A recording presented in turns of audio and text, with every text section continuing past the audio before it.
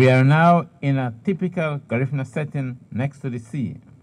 The Garifuna are descendants of West African, Central African island Carib and Arawak people. They arrived in the early 19th century, settling on the southern coast of Belize. Drumming is an integral part of the culture. Their music, called punta, would become the nationally recognized music of Belize. The costume above the stairs is for the Jankunu dance ceremony that is celebrated on the last Sunday of the year.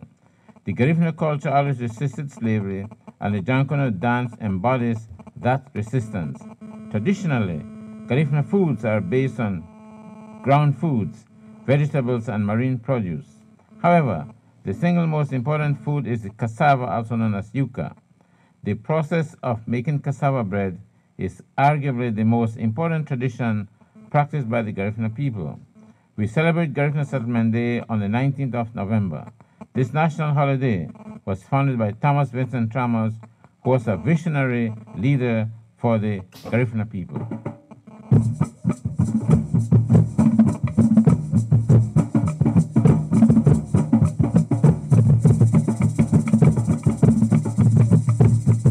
First and foremost, thank you for giving me this opportunity to be here with you tonight, sharing you my first-hand experience as a Garifuna woman. By all means, I am not a historian. However, this is just oral information that's been transported to me from one generation to the next. Our history has an oral history, and it's now being implemented into books. We're trying to save the books so they can be artifacts for tomorrow for our children. I was born in Honduras, Central America, with my parents there. At 3 years old, my parents decided to bring me to the United States. They no longer wanted me to live in America because they wanted us to have the American dream. So they flew back and picked up 4 children and brought them to America. And upon me arriving to America, I was faced with a place that did not look like my village. You know, Honduras has 52 departments with Garifuna people that live in these villages. And here in Belize, there's a smaller sector. We find Garifuna people also in Guatemala, in an area called Puerto Arias and La Boga. And then you also find Garifuna people in Orinoco, in Nicaragua. There are still some Garifuna people in St. Vincent, in the Sandy Bay area, and I believe there's also an area called Gregstown. You can find Garifuna people there. However, those brothers and sisters in St. Vincent have been stripped away from their history. So as far as the food that we eat, the culture and things like that, we're now trying to navigate from Honduras, Belize, Guatemala, the United States, and trying to go back and teach where we first were interbreeding with the Black Carib and Arawak Indians, what our culture was initially. And thanks to those brothers and sisters, they have been open to wanting to learn our culture and their culture all over again, because it's pretty much been taken away from them without their choice, right? So there's a population of about 300,000 Garifuna people in Honduras. In the 1700s, we were settled in the island of St. Vincent. So originally we are from the continent of Africa. Some say that we are originally from the Ashanti, Igbo, and Yoruba people from West Africa. I am right? Ashanti. From Ghana, right? From Ghana, yeah. Right. So they said that we're from there. Some say that we have come from Mali and other places, but we're still trying to make research to be able to have concrete evidence. There was said that there was a shipwreck, which pretty much these supposed to be slaves ended up on the island of St. Vincent, right? During the time they interbreeded with the Black Caribs and the Arawak Indians. Because black people don't mix, they actually interbreed, just to clarify that. And then from there, the French arrived so that way they could be able to turn us into slaves. So we revolted against slavery. We did not want to be slaves. And we had a chief, his name was Chief Joseph Satoye, and his wife Barauda. And he was the king of our tribe, the paramount, the chief. And he pretty much led a war against the British and the French, so that way we wouldn't become slaves. During that war, of course, the colonizer came in and killed an army of men and women, including our paramount of our tribe. And then we were kicked off to go die off on the island of Baliso. which is right off the coast of St. Vincent. It's not too far. By boat, you could probably say like 45 minutes getting there. And I have went to St. Vincent myself, so I'm speaking to you about first-hand experience.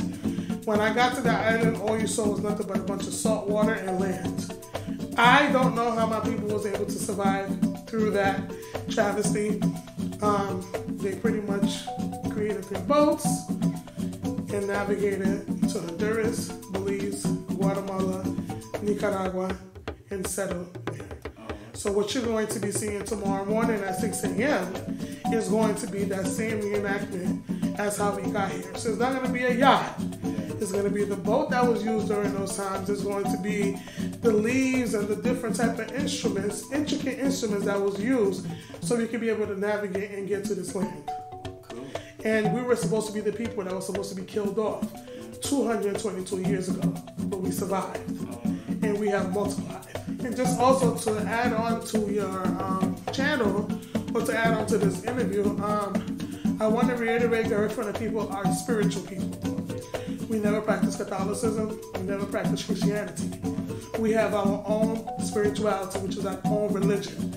It's called the good.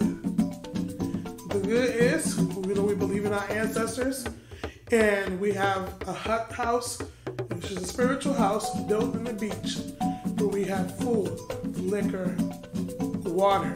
Everything that our ancestors was able to consume is what we go out and we put out there for them. And then we have the spiritual godmother, who is the master of ceremony. And it's just something so spiritual that we connect to.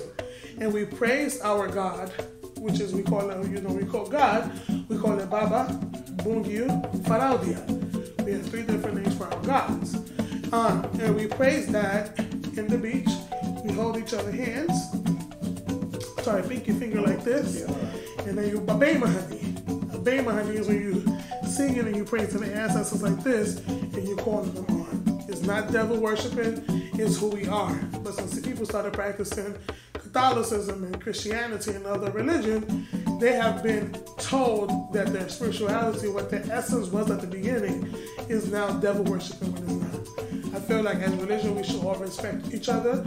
Everybody's spirituality should be respected as well, so people could be able to have a freedom of choice. Garifuna story is one story that I feel like every household should be able to know about, just like the way people should be able to know about the tribes in Nairobi, Kenya, from the people from Mombasa called the Maasai people, all the way to the people from Ghana who are the Ashantis.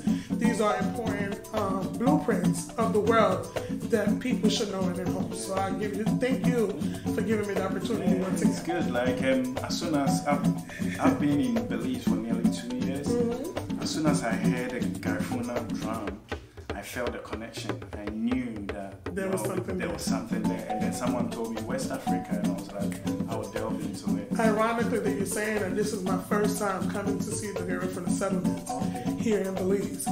The irony behind it is that in Honduras, we're treated as second-class citizens.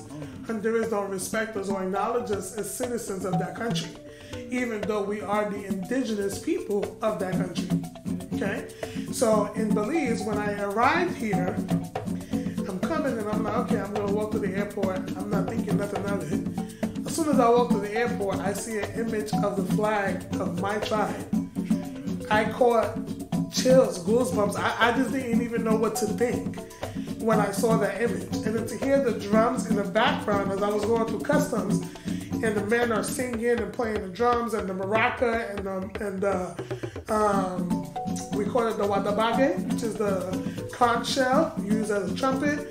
That it just what made something come out of me. It was just like, wow. And then everyone is just asking, what is that? What is that?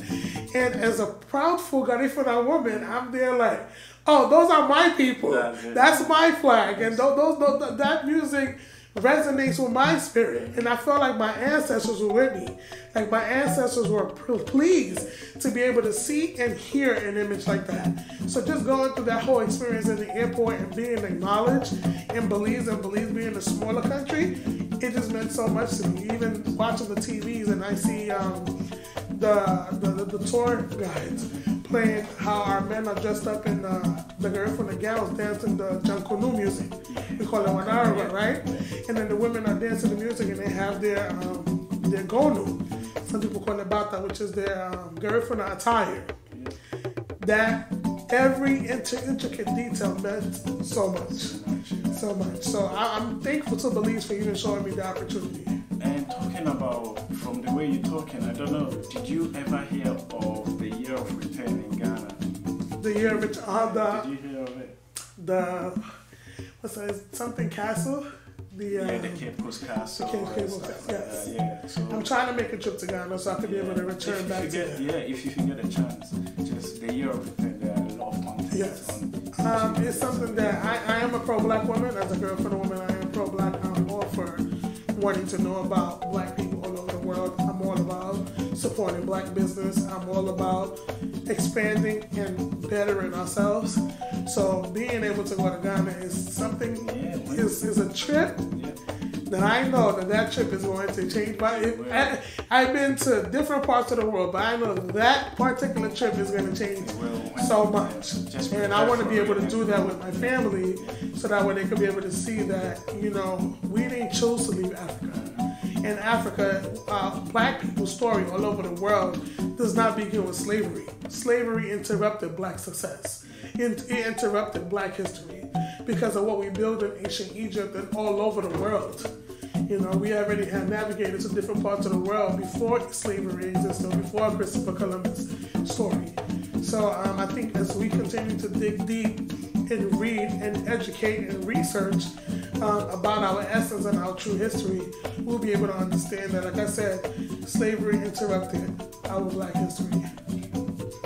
You are a woman of knowledge, and thank you very much for sharing it once again. Oh my God. We will keep saying goodbye and we'll keep going. Oh, yeah, I'm enjoying it so much. Thank you very And then my much. Garifuna native tongue, I'm going to say it to you, so let me allow you to be. Darling,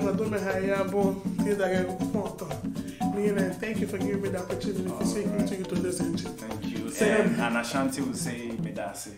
Oh, Medase. Okay. Medase. Okay. Thank you. Okay. All right. Itarala.